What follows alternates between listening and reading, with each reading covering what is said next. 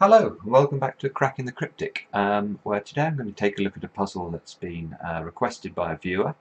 If you do have a puzzle you'd like to see us solve, then you can email us at crackingthecryptic@gmail.com or tweet to us at crypticcracking. Just take a photo of the grid and send it over. And if we have time, we'll certainly try and cover it on the channel.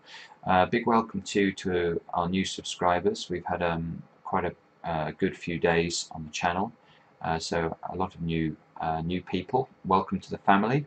We shall certainly try and keep you entertained with our puzzle solving. Now, this puzzle, as I say, it's been sent in, and I think what the person's done is that they've put this into a solver, and the solver has told them that it required an X-wing to solve it, and they don't seem to be terribly comfortable with what an X-wing is or how to spot it. So that's what we're going to talk about today in the video, hopefully if I can spot it. So without further ado, let's kick off and try and solve the puzzle. Now, as usual, I'm going to start with what I call standard notation, which is a variant of pencil marking the grid that was taught to me by a guy called Thomas Snyder, three-time World Sudoku champion, and it certainly improved my solving no end.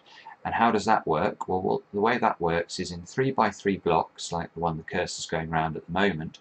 If I can lock a number into exactly 2 positions in that 3x3 block, then I'll make little pencil marks to remind me of the fact. So for example, in this block you can see we have a 3 here and a 3 here. So I would pencil mark the 3's into those 2 positions. Now, of course, in this particular case, there's a 3 up here, so in fact we get to put in a big number. But those are the sorts of pencil marks that I'm going to make. You can see the 3 here, the 3 here, so I can pencil mark up at the top there. Now, why do I do this? Well, it's a good way of keeping track without getting too cluttered. And one of the big problems, and one of the, I suppose, the no-nos in my opinion about efficient Sudoku solving is that we put in too many pencil marks in each and every block of the grid, and that is not the way to improve your solving. Let's carry on. 5's here, 5, 5. Again, we have a 5 there, so this square here is going to have to be a 5. And again, I get to make some little pencil marks at the bottom there. 2, 2, and this 2 here, so this square is going to be a 2. I don't know how hard this puzzle is, by the way. It might turn out to be monstrously difficult before we get to the X-wing, but I'm hoping not. 4's, 4's, 4's into those 2 squares. Okay, we'll start our 8's, 8, 8, and this 8 here. So this square here is going to have to be a big 8. We get to make pencil marked 8's at the bottom there. And pencil marked 7's. 7 here, 7 here. So there's got to be a 7 in one of those 2 squares. 2's. 4, 2, this is interesting. 4 and a 4 here. So I get to find a pair in this block here, this 2 and a 4. Now, because of the logic involved in these pencil marks, once I have the numbers 2 and 4 in just these 2 cells, I now know this forms a 2-4 pair. So I know one of these cells will be a 2, one of these cells will be a 4. So the logic of that indicates that we can't put anything else into these 2 squares. Now, interestingly, that doesn't really help. This 5 here is therefore shifted up onto the right-hand side of this cage. Actually, it does help, look, because that means there's going to be a 5 in one of those 2 positions, and there's a 5 over there. So this is a 5. And that helps in the top block. Now you can see this 5, and this 5 interact on this 3x3 block to allow us to pencil mark a 5 in there. Again, let's keep going with the pencil marks. So 5's into one of these 2 squares, and we're left with a 1 and a 7 into these 2 positions. Now, that's certainly something we should keep track of. I don't know if it's going to be enough for the X-wing. I don't think it will be, because we don't have enough information with the 1's or the 7's. If you actually look around the grid, there are very few 1's and 7's, and they aren't really interacting strongly on these 2 squares, so I doubt that that's the X-wing we're looking for. Let me just stare at this for a moment. Okay, right, but we are at the point now where we can spot the X-wing. In fact, we don't want to look at 1s and 7s, we want to look at 8s. And the reason that 8s are very interesting is let's start by looking at column 2. We look at column 2 and ask ourselves where we can place an 8. This 8 is very powerful in the way that it interacts with the digits we've already placed, because it rules out these two squares. So we can place an 8 here, we can't place an 8 here because of this 8, and we can place an 8 there. So the 8s are locked into 2 positions in the column. Now this is classic X-wing territory, a bit like the 1s and 7s over here, but this time the 8s are very powerful, and let me show you why. So remember, with an X-wing, what we're looking for is another column of the grid where the 8s are restricted to exactly these 2 rows. So row 1 and row 8 of the grid. So do test yourself now. Pause the puzzle and see if you can identify which the interesting column is. Now, if you take a look now at column 7 here, we can ask ourselves the same question. Here, this 8 becomes the powerful 8 because it rules out an 8 from any of those positions, which means the 8 is again, it's locked into this position or this position. And here we have this so-called X-wing pattern. Now, why is it called an X-wing? I'll add some highlighting at the end of the video. But the key thing to realize if you ever come across this pattern is that in the finished solution, when we look at it, there'll either be an 8 in this square and this square, or there'll be an 8 in this square and this square. Now, why is that? Let's ask ourselves why. Let's just go through it. I know that some of you who've been following the channel for ages will be very familiar with this, but if you're new to the channel, you may not be as comfortable with what we're talking about. The reason is that because the 8s are limited to exactly 2 positions in these columns, as soon as we decide which one is the 8, so let's, for example, let's just decide this is the 8, see what would be the consequence of that. Now, the moment we make this square the 8, you can see that because there's only 2 positions the 8 can go in column 7, it can no longer go in this position, so it must go in this position, like this. And similarly, if instead we were to say this square was the 8, that's the only other possibility, we immediately find this square therefore can't be an 8, so this one would be the 8.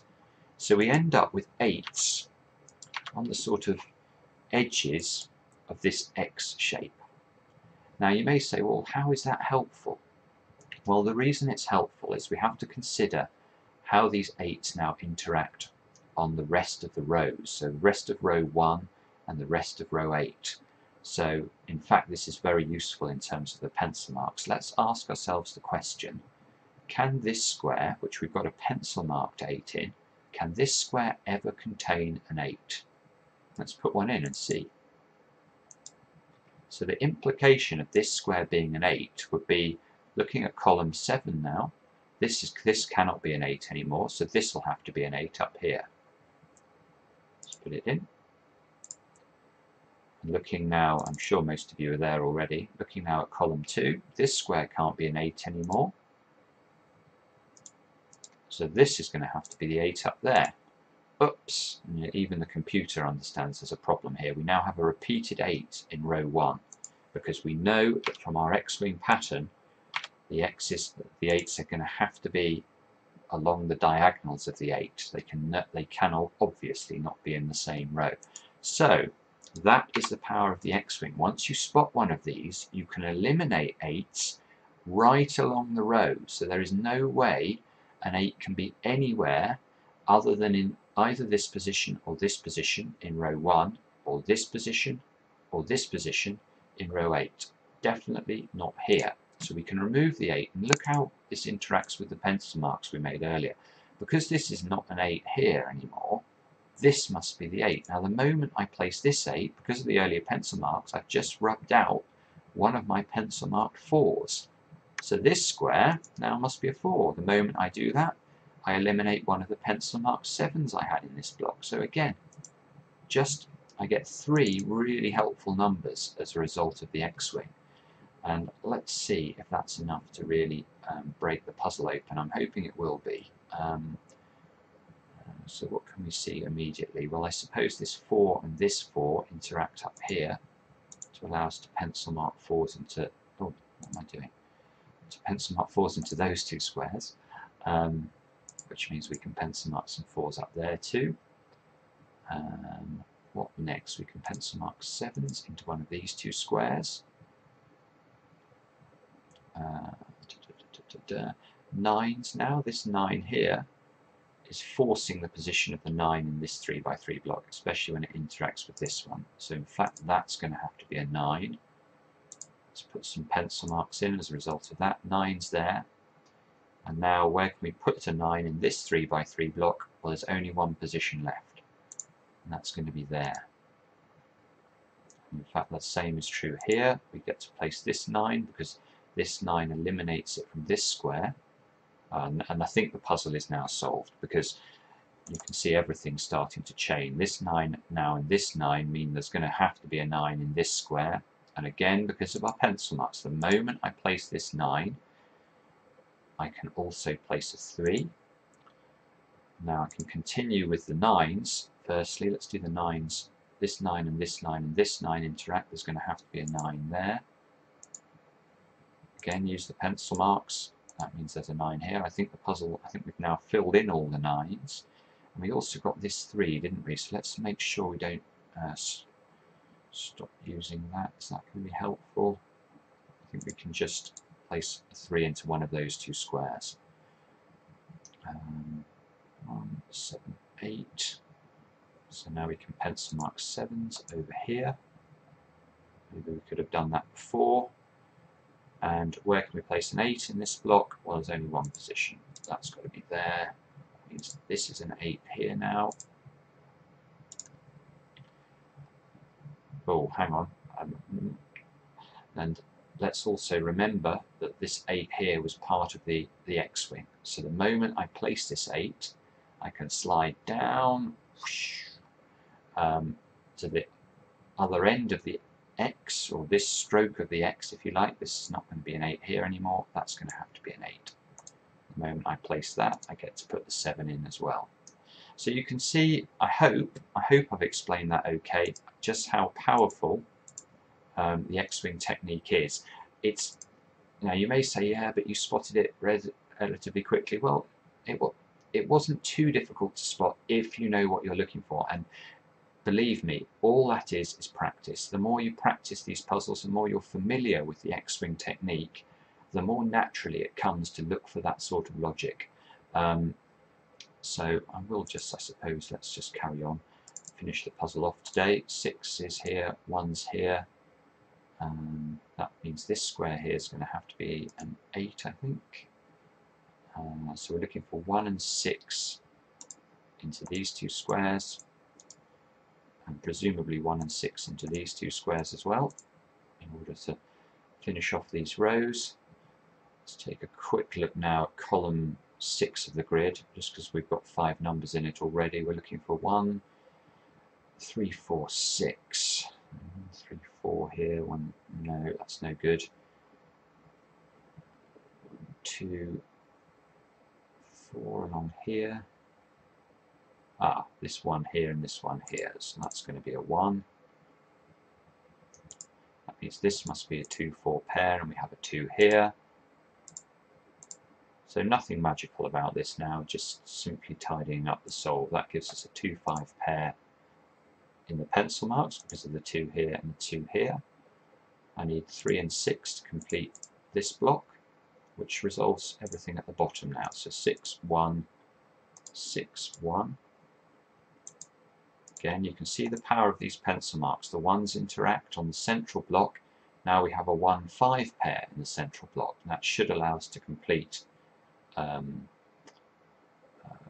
5. If we slide up the block, we're looking for, what are we looking for? 2 and 4. But in this block, we've already pencil marked 4s into these 2 squares. Well, I know this one must be the 4. So the moment I place this 4, I can also place the 2's into those, so we pencil mark 2's there. And what am I looking for there? 3 and 6 by the looks of it, which I can't quite resolve. 3 and 6, 2, 3, 6. I mean, at this point, I think it's basically done, isn't it? You can see now this 3, 3, 1 resolves here. 3 and 1 like that. That gives us the 1 and 5. This must be a 1 now.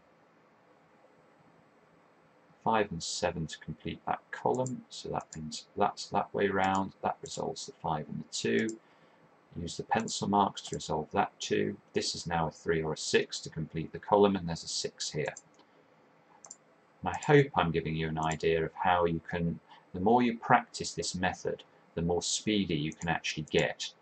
And this is the way really to become competitive in speed solving as well, because these pencil marks, that they're quick to make, and if you really make use of them, you can burn through puzzles even of relatively sophisticated difficulty. So thank you very much for watching. I hope that was interesting solve today.